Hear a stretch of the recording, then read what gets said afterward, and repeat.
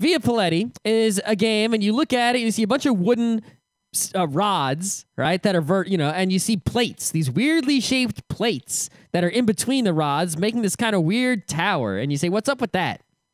And I saw this game in 2002. It won a Spiel des Jahres, Game of the Year, best game pretty much in the whole world in the year of 2002, and I was like, what is so great about that game? There must be something great about it, but I never got the game. I never investigated further until PAX. I saw it there, and I said, you know what? All right, we're looking for a game to play, and I like to play new games because even if it's a bad game, I like learning new games. I like opening new boxes, seeing new pieces. Right? Rim doesn't like to waste time learning new games. He'd rather play a game he already knows. I'd rather exercise the competitive and strategic parts of my brain other than the memorization and rules remembering parts of my brain. Well, you do one and then the other. But anyway, Via Paletti was a game that I knew was a Spiel des Jahres. I'd never played, right? And since I knew it was a Jenga type-ish kind of game, I figured we'll be able to learn this really easily, and because Jenga-ish type games are pretty impressive looking and they have, a lot of suspense, like Topple, even, crappy old Topple, even has suspense when it starts to wobble a whole bunch. So, it'll get a lot of attention. It'll be easy to find other players, etc. So I pulled it out of there. I said, we're doing it. Fuck it. We're doing it. We pulled it out. Here are the rules of Via Paletti. Very simple, right? They're so simple I can tell you them on the show. I'm not going to go into great detail, but I'll tell you the basics. You have all these rods. There's 4 different colored rods: green, blue, red, and yellow. Okay? Each player is a different color. If you have 2 players, each person takes 2 colors. If you have 3 players, neutral color, whatever. You put a plate on the color on top of all the rods. On your turn, you take your rods and you want to bring them up on top. So all your rods are under these plates, or at least on the lower level. Maybe the plate isn't covering them, and you want to move them up. Because when your rods move up, whatever rods are on the top level count for points. Whatever rods are not on the top level don't count for points. All right? So you have 1 rod that's worth 3 points. That's a big one. You have a rod that's worth 2 points, the hex. And you have 3 rods that are worth 1 point each, 5 rods. So you want to move the big ones up first, right? Now, the big ones are, of course, heavier. They also have more surface area at the top and bottom. And remember, the rods that you're moving from the bottom of the tower to the top of the tower are the same rods that are holding up the plates. So not every rod is going to be able to get moved up, because if you pull every rod out, the whole thing falls down, and that's then what you lose. And right? pretty much it seems to come down to, at every level, you will have 3 pillars left, or it seems like about a third of the time, you'll end up with like 2 pillars at the bottom. In the very first game we played, me, Rim, and this other guy at PAX, right? We got the thing, right? We were building and building and building and building, and we were on like the 3rd plate. Because after you put up a bunch of rods, when no one can move rods anymore, you start putting plates on top of the rods. And we were on like the 3rd plate, and the thing was getting crazy. And then I pulled the rod out from the lowest level that wasn't pulled out earlier in the game. So now there are only 2 rods on the lowest level holding up this giant plate full of rods above it. Very frightening. It was very frightening and very suspenseful and very awesome. Yeah, this is definitely one of those tension followed by screaming games. And basically it'll be nothing but tension. And then the tension will either be punctuated by, oh my God, I can't believe you pulled that off, or, ah! Yeah. I think the thing about this game is that, the bad thing about this game is that the rules aren't really, really specific. You sort of have to be fast and loose with it. Well, right? the thing is, I feel like you could play it different ways. I mean, the way I read the rules, if you just read them at face value, you can't so much as cause another pillar to move, touch another pillar, anything. You pretty much have to play this game like solid. However, unless you're a surgeon, that's pretty much impossible. But you can pretty much just play, like, agree to a set of rules with your friends and run with it and never look back. Yeah. The only other problem with this game is that the turn order actually matters a lot. Like, whoever is the first person to put a rod on whoever gets to play, the first person to put a rod on the green plate has a significant advantage in winning, because it's going to be pretty much impossible for anyone to beat them and score until another plate shows up, unless they screw up or something. And there's a good chance that the entire thing will fall over before the next plate shows up, and thus the odds of that person winning are very good. So unless... See, I don't think that's true among skilled players. No, not among skilled players, but I think, you know, in general, that is being the first person to put a rod on a new plate has a significant advantage. See, because I feel like the strategy is very simple. The game goes between stable and unstable states, and what you want to do is you count ahead. You have to pay attention to the turn order and who is going to be able to move things up and who won't be. You have to position your pillars to try and prevent the people who would otherwise take the lead away from you from being able to, because they won't be able to place. They'll have to place the plate, and then you get to place the thing on top. And then you want to make sure that you want to actually make the thing really, really stable, unless you know that you're going to be the one, based on your previous positioning, to place the rod first on one of the big plates. And you try to, if you know that's going to happen, then you try to destabilize it. And then once you're in the lead, you basically try to make the thing fall over without actually making it fall over. Right, because if you have the high score at the present point in time, and you and someone else knocks it over, right? And if there's 4 players, that's 3 out of 4 people knock it over, you win. So if the thing is wobbly, right, and you're in the lead, you don't want to knock it over yourself, because then whoever was in the lead before you were in the lead is the winner. But you want to keep it wobbly so that someone else will have a much greater chance of knocking it over, and thus giving you the victory. But if you aren't in the lead, you want it to be super, super stable, unless it's only wobbly on the turn of the person in the lead, so they'll knock it over, and if you were in the lead before them, you'll win. I don't know if that made a lot of sense, but basically, if you have the high score, it's in your interest to fuck it over and try to not get the thing to be unstable and bleh, which in some ways is correct from a game, you know, perspective. There are 3 people trying to keep it stable and 1 making it wobbly. It's probably going to end up stable and it'll be okay. But at the same time, it's sort of more fun to build a crazy tall tower that's all insane. You keep saying that, but I win this game like almost every time we play it. I won quite a few times. Not so many. I tend to win because I tend to actually use strategy. We haven't even played it that many times. Yeah, we haven't, but I've won a good majority. Like 2 or 3 times. We played it more than that. But anyway, the reason is I actually pay attention to the strategy, and the game is actually kind of strategically deep. But if someone like Scott is trying to just build it tall, it's really easy for me to win because I just get in the lead and then destabilize it, and then I win. Yeah, the thing is, the only way to...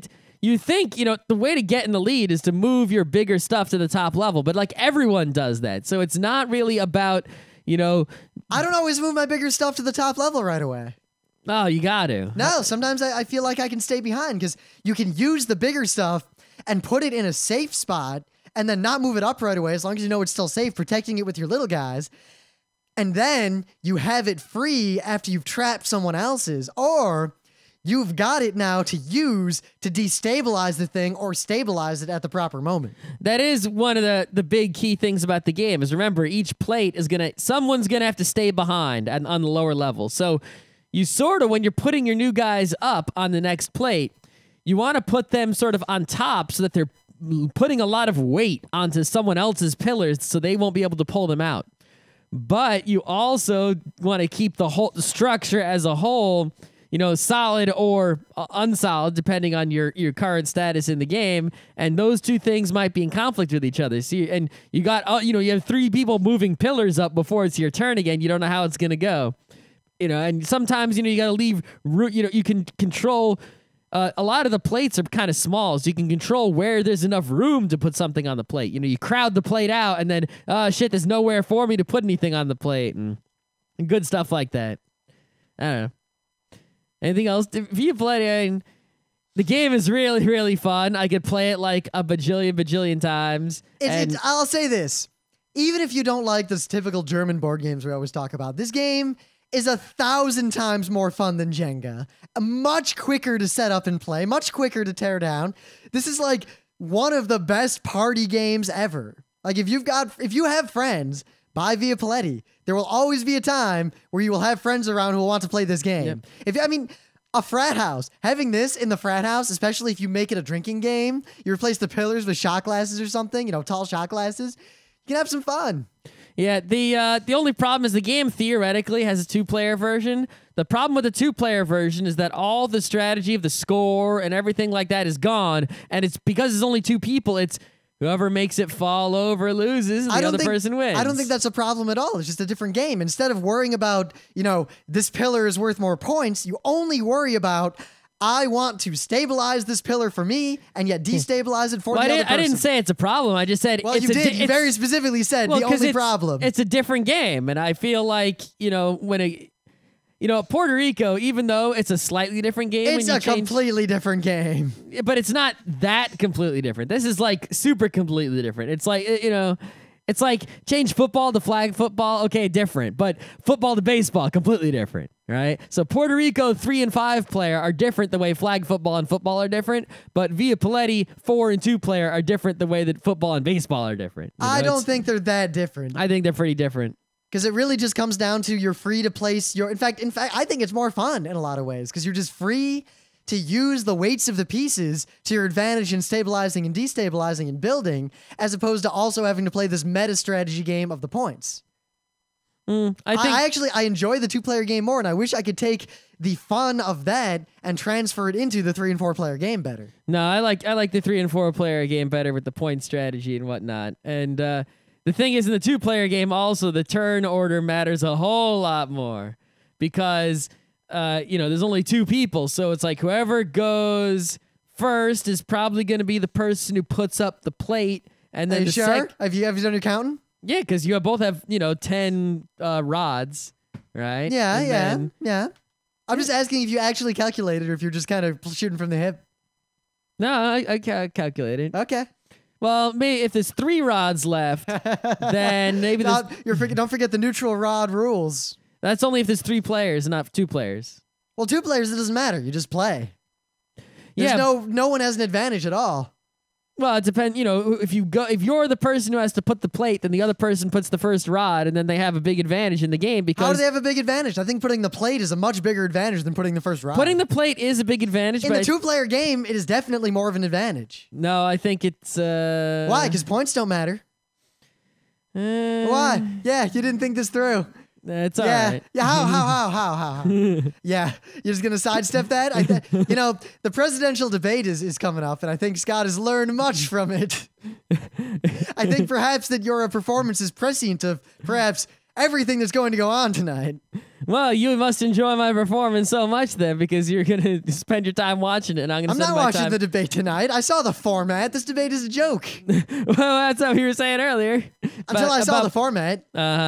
Anyway, I want to talk more about Via Paletti because I feel like we didn't say enough in this podcast, but there isn't that much more to say. Well, no, here's the next thing you say. I'm not going to bother because basically our friends have not played this game enough, but the show would go at this point to anecdotes of the crazy Via Palettis, like the time you had 1 pillar holding the whole thing up.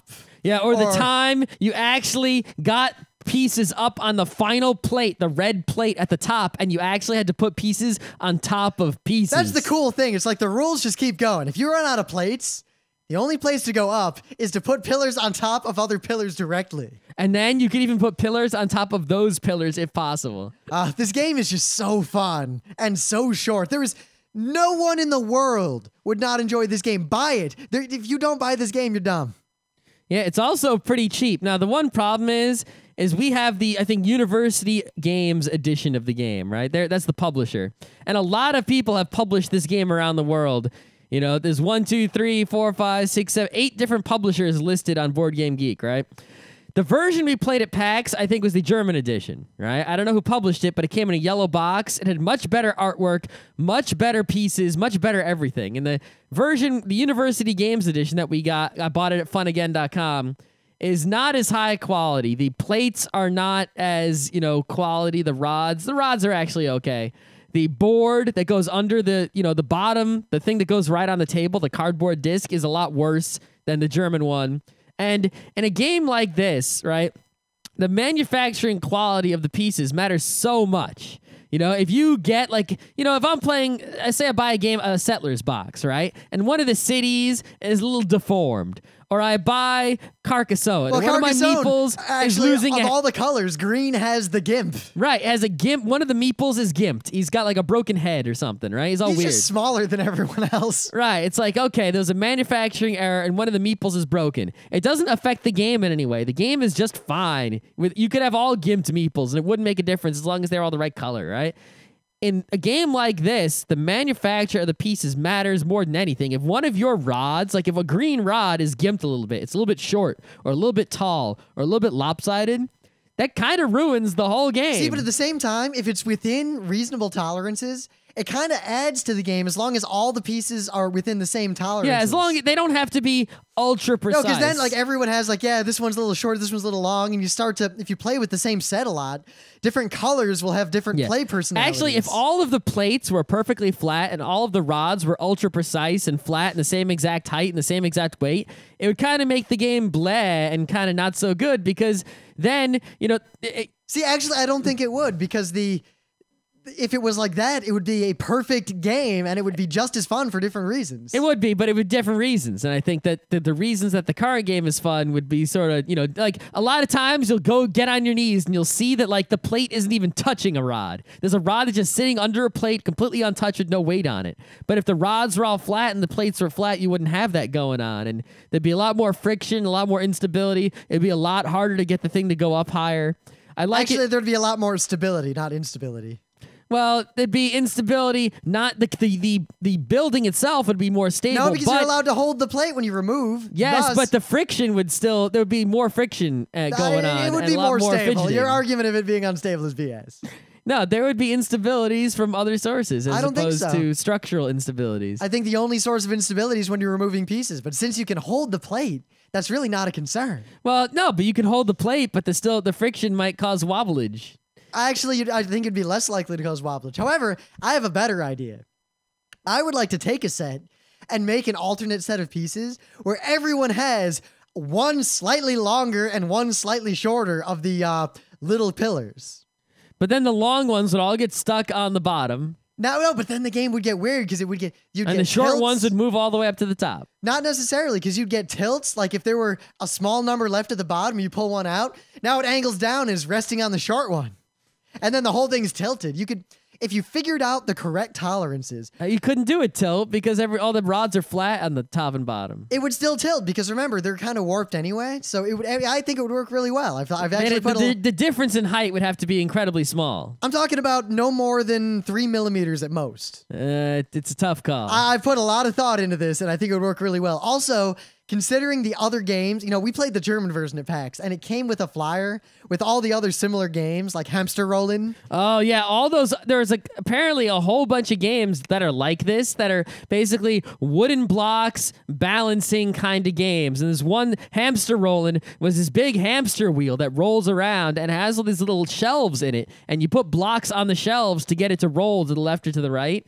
That game was looking pretty cool. I want that game. The implication is definitely that Via Paletti is the best of these games. Well, it did win a Spiel des Jahres. None of the other games did, so... But still, I feel like because I saw the way those games are put together, and I saw how stable this game ends up, even if everyone plays like really stupidly, you could really mess with the pieces and the game would still work just by the math of it. Yeah, the fact that our sort of poorly put together set, right, still works really well as a game shows that, you know, the construction doesn't need to be perfect to get it to work. But yes, I feel like we're running out of steam here. Via Paletti is awesome. You should play it. And I'm going to go to bed. I'm taking a look at Hamster Roll here. It's looking pretty cool. Oh, man. Oh, it's a lot bigger than I thought.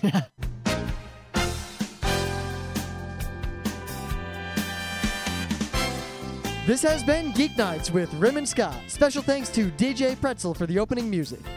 Be sure to visit our website at www.frontrowcrew.com, where you'll find show notes, links, our awesome forum, a link to our Frapper map, and links to all the RSS feeds. We say feeds plural because Geek Nights airs 4 nights a week, covering 4 different brands of geekery. Mondays are science and technology. Tuesdays, we have video games, board games, and RPGs. Wednesdays are anime, manga, comic nights. And Thursdays are the catch-alls for various rants and tomfoolery. You can send us feedback by email to geeknights@frontrowcrew.com. Or you can send audio feedback via Audio. Just click the link that says Send Me an Audio on the right side of our website. If you like what you hear, you can catch the last 100 episodes in iTunes or in your favorite podcatcher. For the complete archives, visit the website, which has everything. GeekNights is distributed under a Creative Commons Attribution Non-Commercial Share-alike 2.5 license.